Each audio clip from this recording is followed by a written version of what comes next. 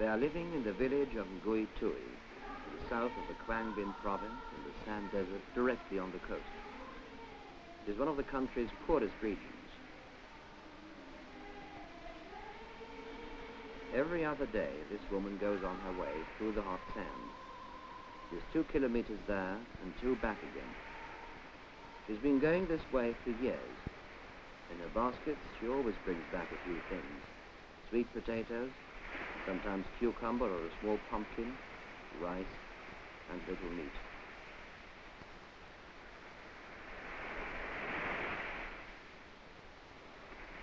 The girls of Ngui Tui call her mother. She takes good care of them all, like a close relative. Notika is her daughter. At 21, she is commander of a coastal battery.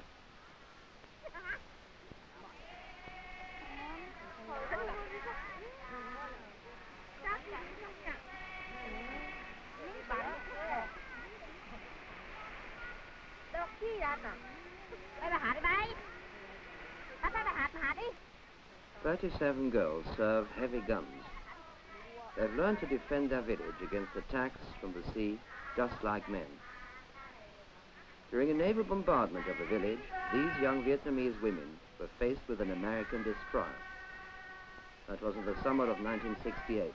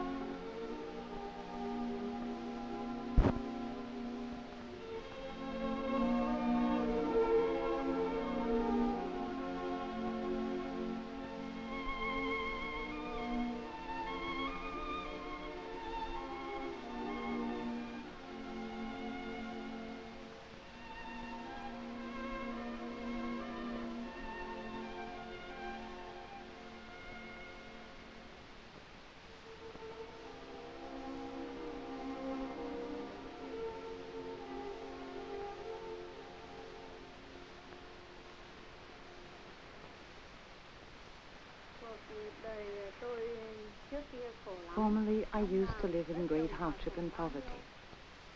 We have little fertile soil here in the village, only sand everywhere. The small piece of arable land we possessed was not enough to feed the children. I gave birth to 8 children. It was because of hunger that I had to bury 5 of them. Today, we have a fisherman's cooperative. The whole catch is distributed fairly among its members. Our life has improved.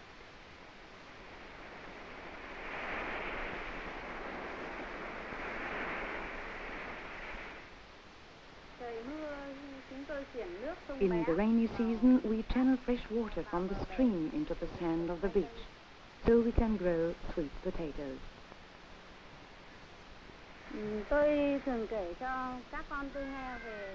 I have always said to my children, you must study diligently, for we can only help drive away the American aggressors and work for a better life if you know a lot.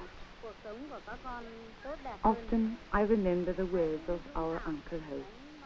There is nothing more precious than independence and freedom.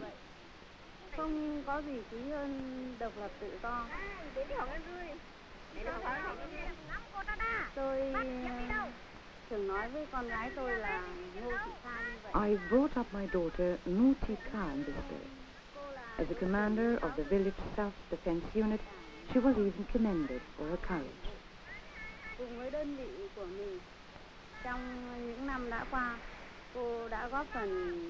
I am proud of her and the others because they have so bravely defended our beloved village.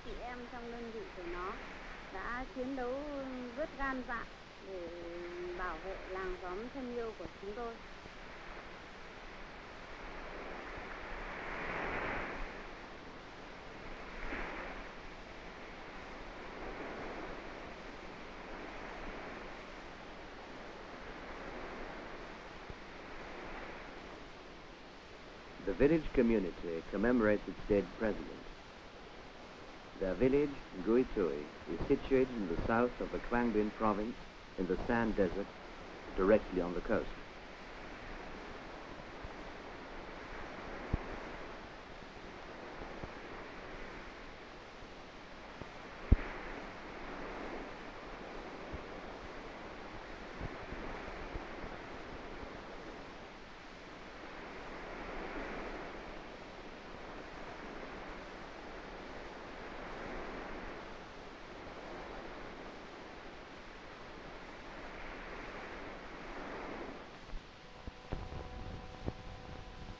Everywhere in Vietnam are to be found the witnesses of a barbaric war against women and children.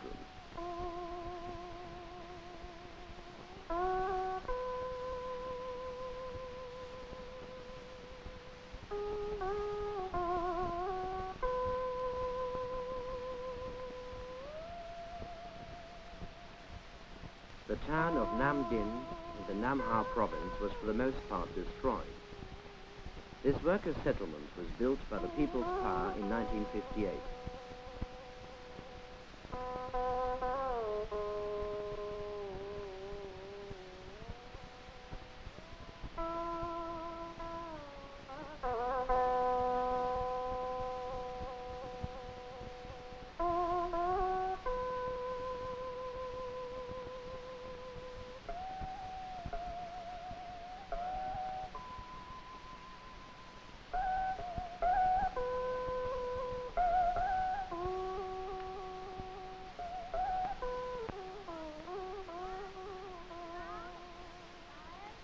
This was then the House of Culture of the Nam Dinh Textile Combine. Here, where formerly concerts and feasts were organized, the women weavers today meet for their daily physical exercises during the break.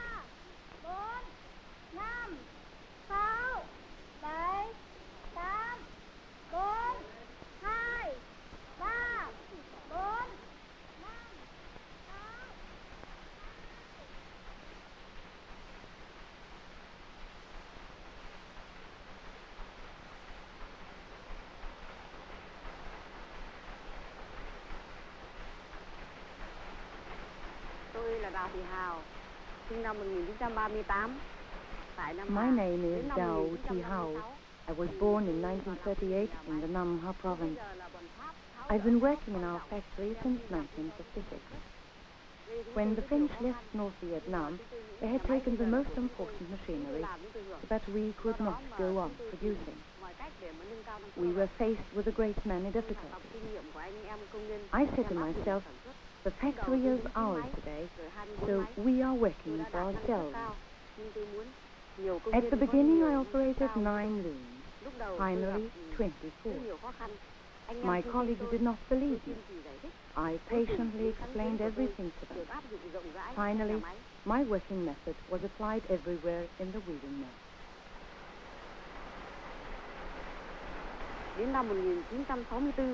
In 1964, the American aggressors started their destructive war against the North. Our weaving mill was cruelly bombarded by them. It hurt me very much to cut off the width of cloth because part of the looms had to be evacuated. We went on working with the rest of the machine.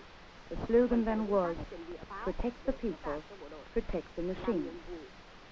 During the raid, I ran over to the anti-aircraft unit in order to help the soldiers transport ammunition or help the wounded.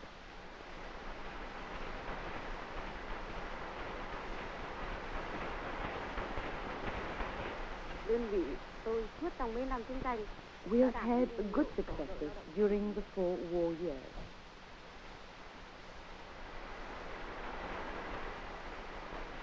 We have become a brigade of socialist labor.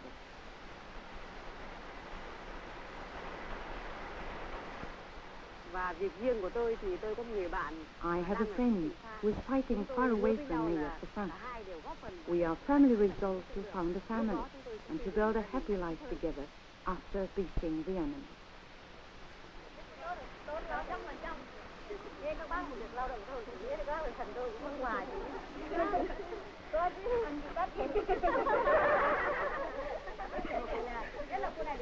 The weaver Dao Ji Hao forgot to mention something. She's a hero of labor.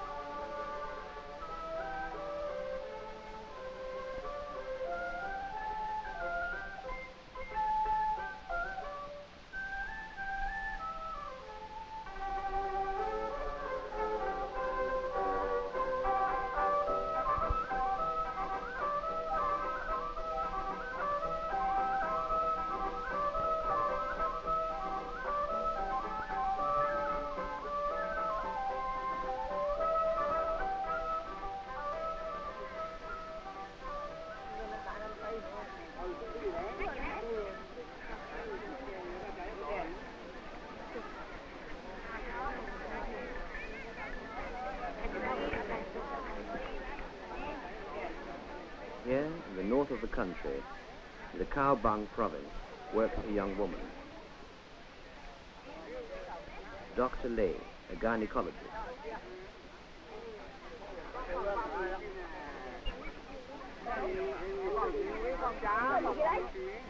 During the American bombing raid, she worked in the southern provinces to study the psychological effects of the war on mother and child.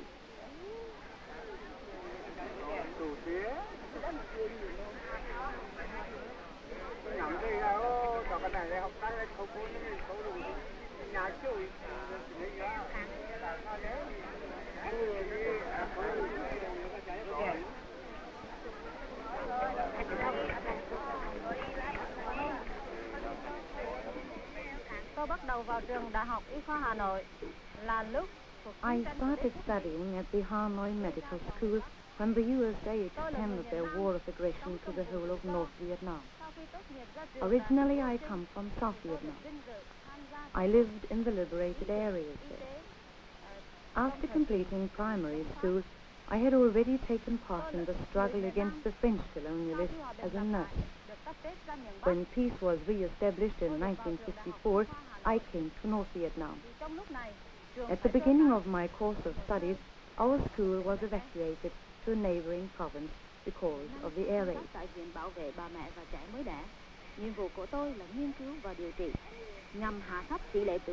Today, my work is concerned with the protection of mother and child. My special care centers on pregnant women and young babies.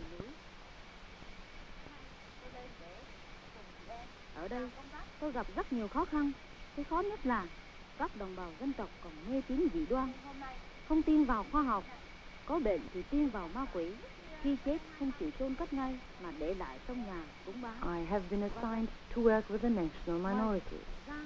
We had a great many difficulties in overcoming obsolete customs and manners. Among the people in the high mountains, I did not immediately encounter full confidence and faith in science. Even today, some people there will believe in spirits.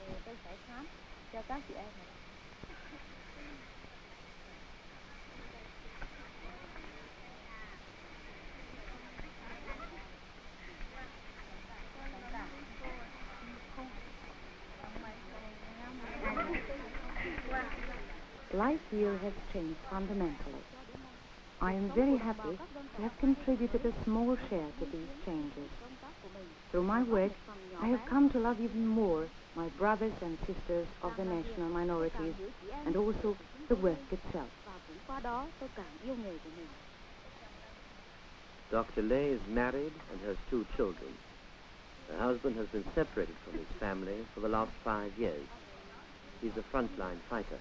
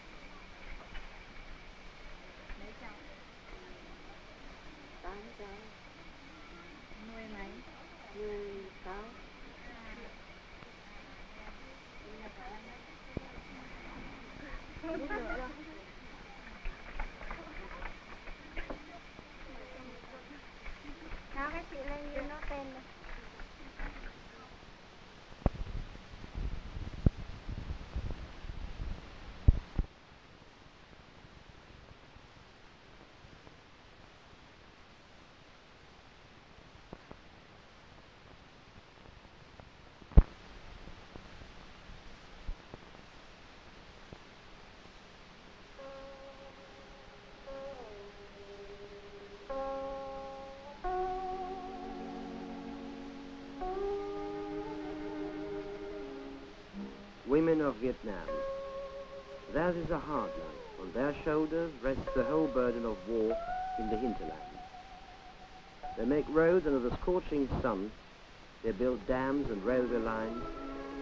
They stand in the water of the rice paddies for hours. They are strong, but also very graceful.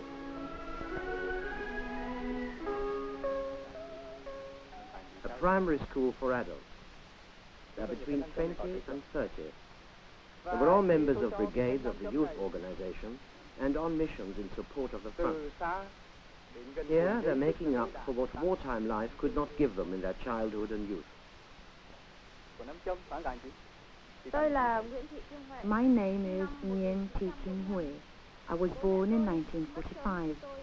My parents died early. I was then 4 years old. Because there was a war on, I could not go to school.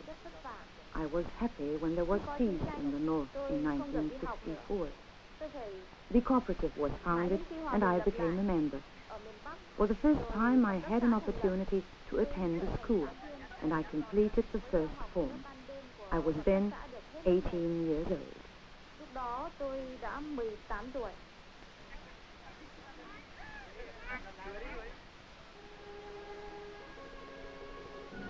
When this newsreel was made, she was 20 and a member of a road builders brigade. The order to Kim Yue and her comrades was to build and maintain a strategic road for 4 years.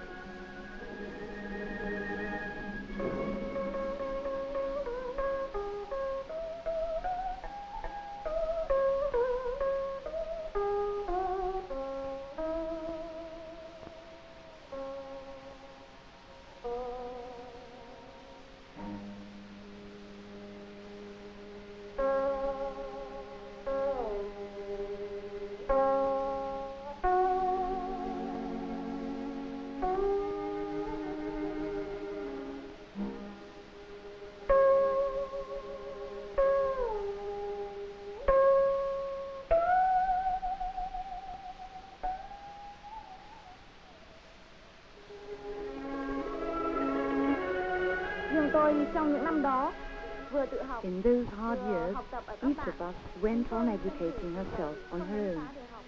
We used every spare minute, when there happened to be no raid, to learn.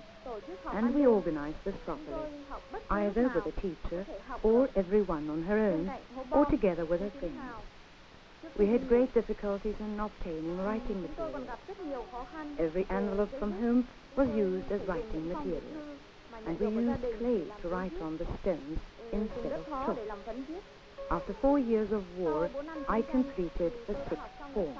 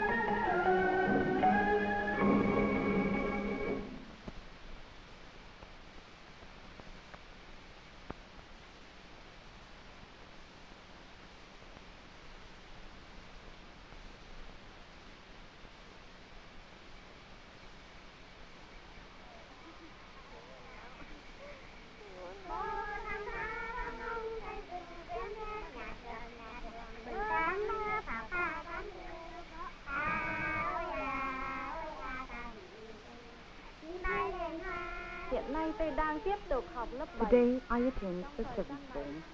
I am now at home because my baby is due to arrive soon.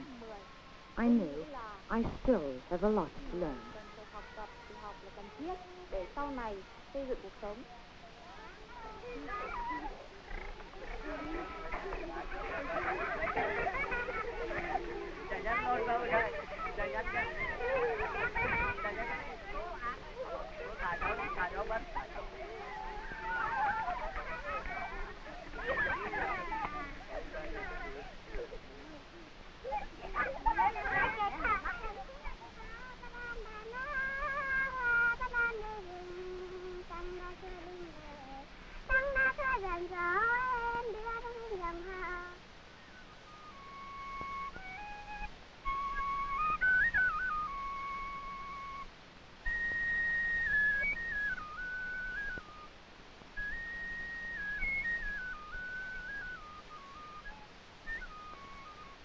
The land near the Red River is very fertile.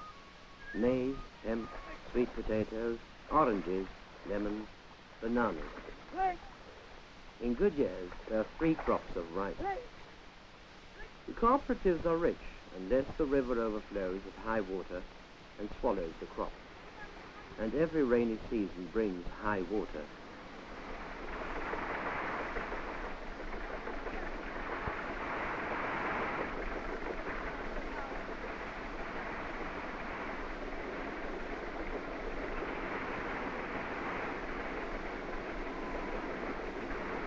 The chairman of the Tang Liu party organization is a woman, Lai. She's a mother of 2. Her husband, too, is in the army.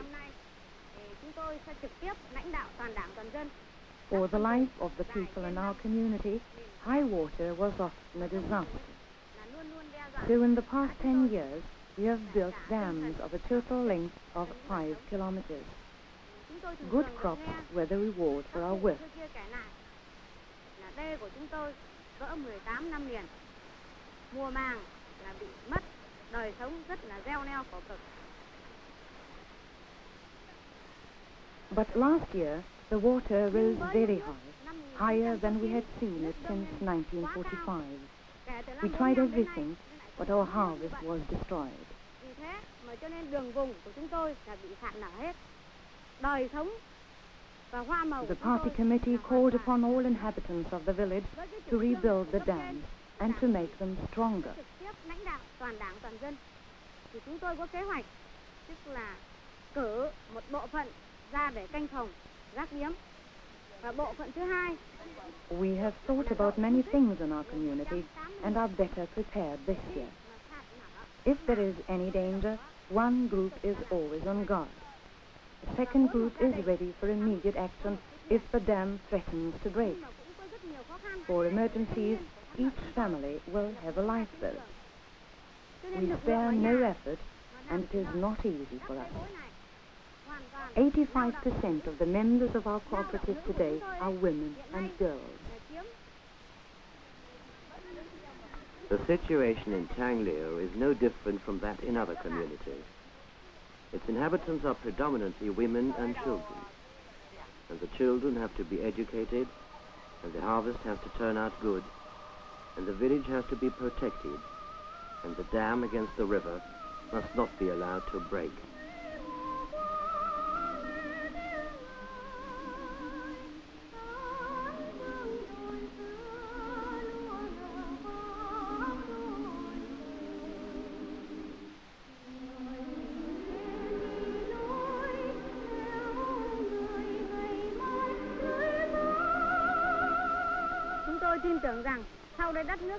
But we always believe when peace has been restored in our country, we will build better dams so that the life of our people will become easier and we can live happily.